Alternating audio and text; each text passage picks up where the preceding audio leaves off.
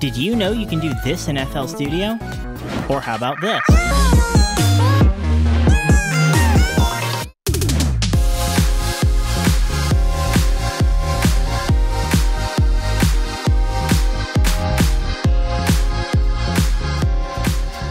What is a MIDI channel in FL Studio? Well, you already use them, even if you had no idea. There are 16 assignable MIDI channels available in every digital audio workstation, except Ableton, because apparently it sucks. This pattern is using MIDI channel 1. Clicking this panel reveals the other available MIDI channels. Let's trigger multiple instruments from one MIDI pattern. Go to this box called the channel rack. If you don't see it, click here or press F6. Click here and locate Patcher. Drag it in or add it like this. This is Patcher. It is a tool used to link multiple things together, which is exactly what we're doing right now. Open Plugin Picker and add VFX Color Mapper. Double-click on the VFX Color Mapper you just added. This is VFX Color Mapper, which we can use to send each MIDI channel to a different sound. Let's see how things were set up in the intro clip.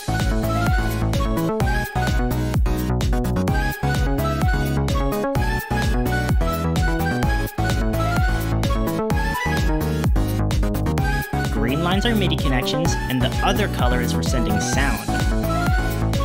Each of the colors on screen trigger the instruments separately. Now, to quickly show how to have control over the MIDI channels. Right now we're only using MIDI channel 1, but if we click here, we can pick any of the other 16 channels. I'll pick channel 6. You can see immediately the color is new. If you want to change existing notes, try this. Pick the color you want here in the channel picker. Next, click the selector or press and keep pressing the Control keyboard button. While in select mode or while continuously pressing the Control keyboard button, use left click on the mouse to highlight all the notes you want. Preceding this step, press the buttons Alt and C together, like this.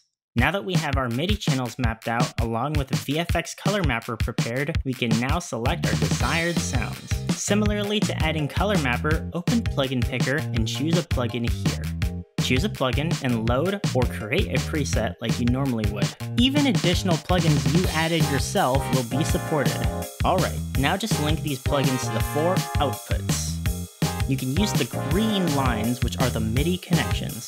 Just link the audio using the other colored line to FL Studio, like this, and you're done. To add more than 4 channels, try this. Get another VFX Color Mapper and link channels 5 through 8 to 1 through 4. By that I mean the MIDI channels 5 through 8 will trigger the outputs 1 through 4. Now this one works too. To choose between different samples, you need the Harmor plugin. Using the existing setup, open Harmor and load a sample. This is called resynthesis in Harmor. It'll play the sound and synthesize a copy of the sound live. This is great for doing vocal chops, like this.